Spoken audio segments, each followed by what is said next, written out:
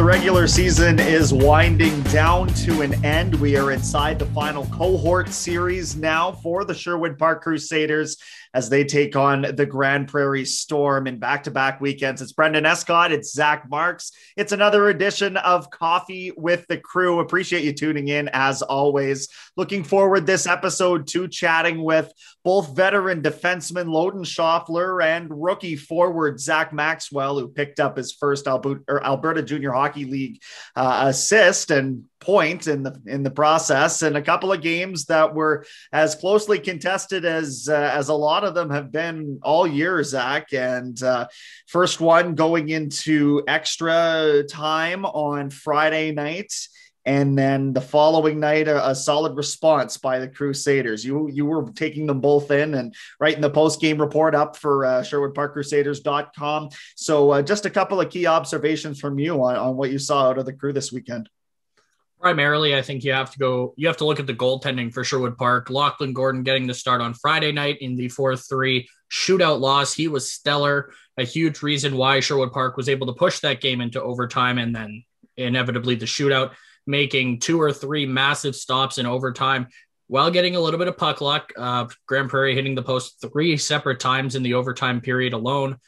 And then the next night, Carson Cherpak comes in after sitting the last 2 games for Sherwood Park. And he comes in, he makes 35 saves on the night and never really looked out of place in the net for Sherwood Park, stymieing Grande Prairie for the better part of 3 periods. So the Crusaders move from 6-8-2 entering the weekend to 7-8-3 after the 2 games. And not that the standings will mean a whole heck of a lot, but they do have a chance to leapfrog Bonnyville in the final weekend of play into a second spot in the Alberta Junior Hockey League's North Division.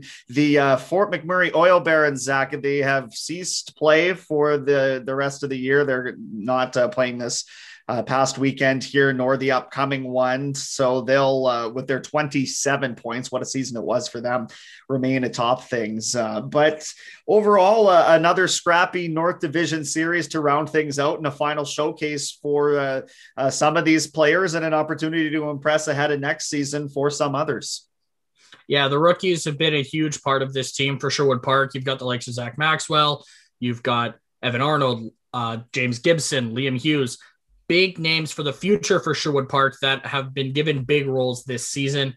And then you've got the guys like Loeden Schaufler, who are, I guess, the last hurrahs this upcoming weekend as they close out their junior careers with another 2 games, and then we'll see where the future takes them. But the big part for Sherwood Park is getting the rookies the ice time to help them develop.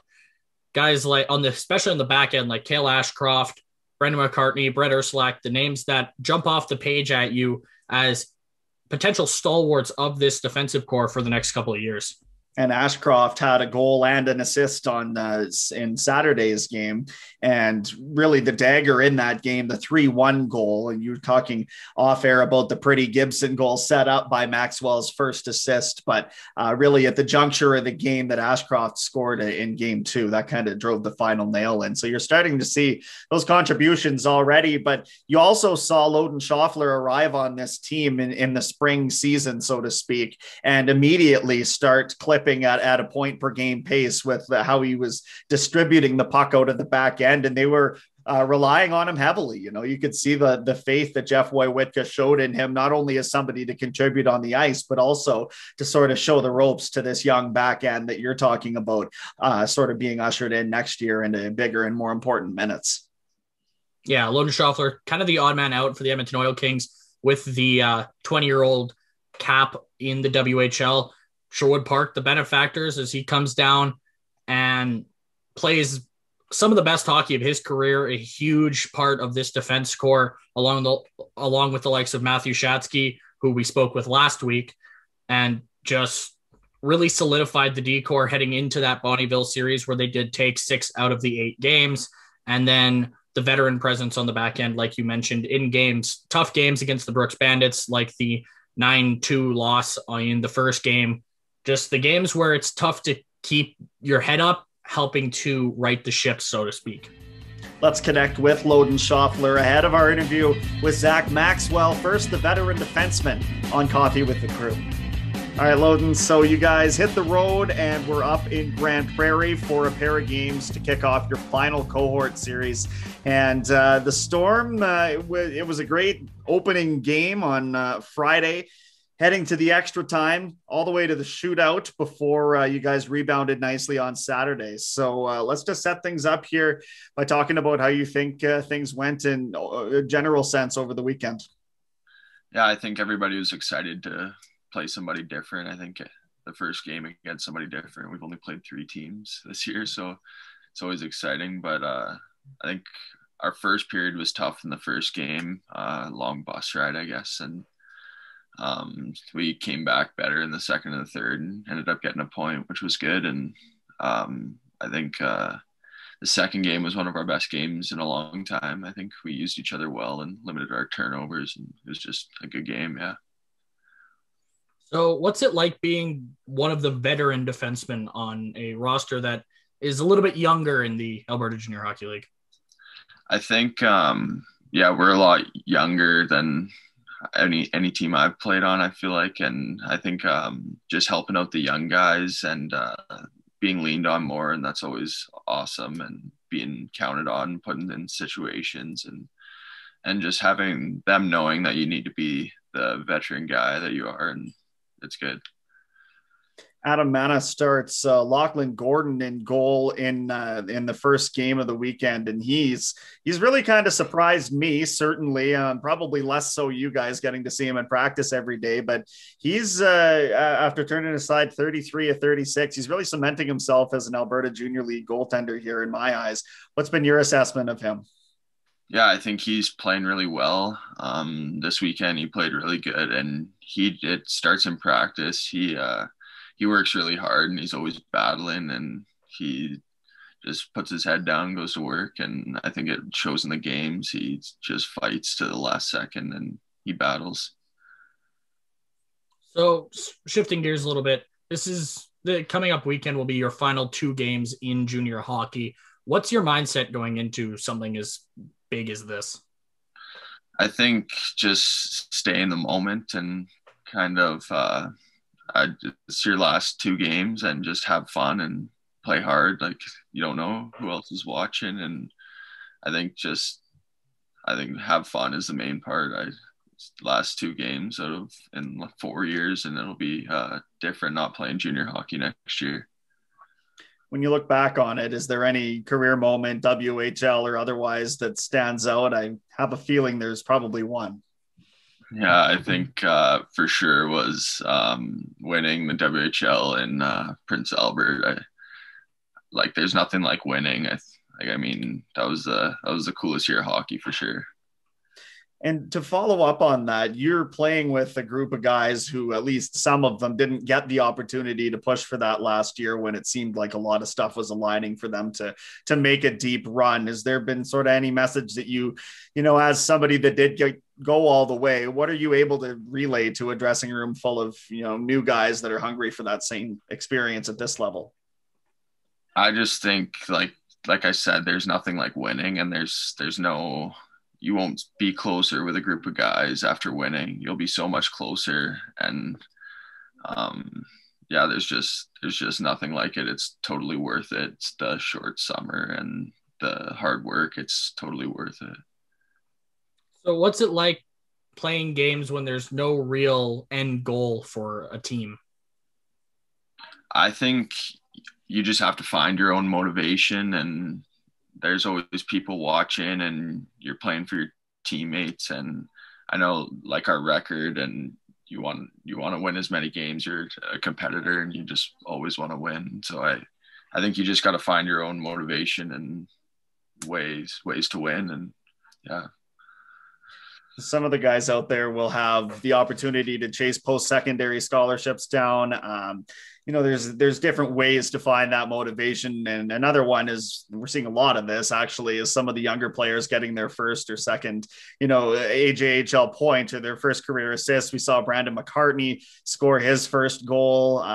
Special for you as a veteran to see all these guys ticking off these accomplishments along the way too.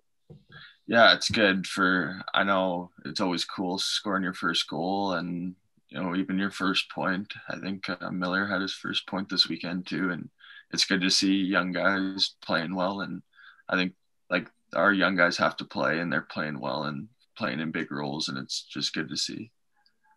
And so heading into this final two games, strategy-wise, less so of without the sentimental mindset for you. I mean, that's going to be there, and you're going to handle the emotions as they come. But for you guys, knowing what you just learned about Grande Prairie, what can you take into this upcoming two games as the maybe even your final opportunities for some of these players to showcase themselves, like we've been talking about?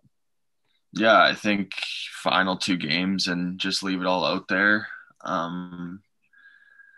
Yeah, I think we know what they're doing and how they play, and I think we have a long week for practice to get ready, and we know we've seen them twice now, so we know what to expect. So I think it's going to be a good weekend. Big thanks to Loeden Schaufler, as always, for his time. And now from a veteran, we move to a rookie in the Alberta Junior League who picked up his first career point at this level over the weekend against Grande Prairie. It's Zac Maxwell. And Zac, first, congratulations. Second, why don't you just take us through, experiencing, because the pass was pretty, man. The pass was pretty. We can't lie about that. Yeah, thanks, guys. It was a good play by Nelly. He brought the puck up the wall, and he made a nice play. He cycled it to me in the corner, and I just luckily saw Gibby on my left shoulder, and I just made a pass to Gib, and he had a nice finish. Good hard shot. So what has the experience been like as a rookie in the Alberta Junior Hockey League, especially during such a strange season? It's definitely a big jump, but I'm very thankful that I've got a good group of guys around me. A lot of veterans have reached out to me and asked me how I'm doing, stuff like that. It's really key for, obviously a rookie is going to be a little nervous going into it. And then you have guys like that coming up and asking how you're doing and stuff like that. It's really helpful. It settles in for you, whatever. And, it's just a good feeling to have when those guys are in your corner. And transitioning from a time where you were, maybe a standout at a minor league level and then coming up to the junior A rankings, and you're not necessarily in the lineup every night. So, how are you adjusting to still keeping that work ethic as hard as it can? Is that making you even a hungrier player in that sense?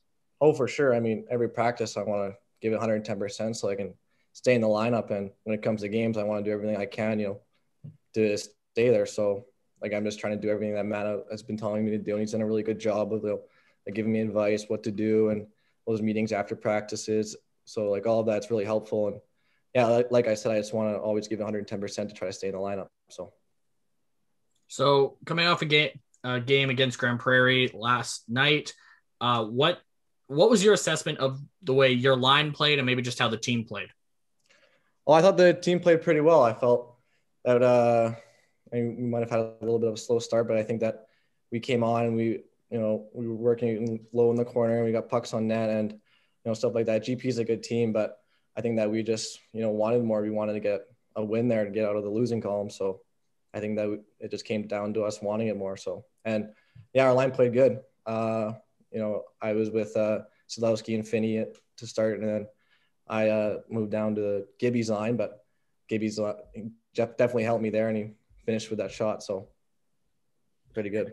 When you talk about coming off of a long road trip last weekend and then playing one immediately this weekend I guess you had about 4 days notice by the time we finally heard that this was in fact your final cohort opponent. So did you learn anything on the road just in terms of, how things are working on a road trip with COVID when you were playing Brooks that helped you out this weekend in that bounce back game too? Mm-hmm.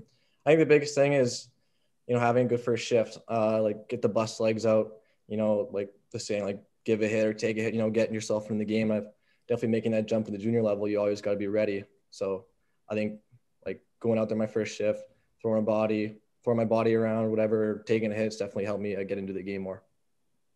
So how is getting used to the difference in play style from Brooks compared to Grande Prairie? I think both teams play very hard. Obviously, I think Brooks may be a little more skilled, but they're both very good teams, and it was a good series with both of them. So, like I said, it was a good series. So, In this final weekend, Zac, your final chance this year to make an impression on the coaching staff heading into next season, and as a rookie, sort of cement your role next year. What are the key things you're focusing on, and is that something that you guys are thinking about as the season winds down? I think the biggest thing for me is I just want to focus on my plus minus. I don't want to go out there, and get scored on a lot. So always want to be in the positive column, and doing like the little things right, getting the puck out, taking a hit, or throwing my read around, or getting pucks on net, whatever. Just the little things so I can stay in the lineup and, like you said, make a good impression on Coach Matt going into next year. So. And with that, we'll put a wrap on this. This will be the final in-between time, I suppose, that we get to chat with a player here on Coffee with the Crew. So, Zac, congratulations on your first career point, and hopefully many more to come in a Crusaders uniform. In the meantime, Brenden, Escott, Zac Marks saying so long. We'll catch you next time on Coffee with the Crew.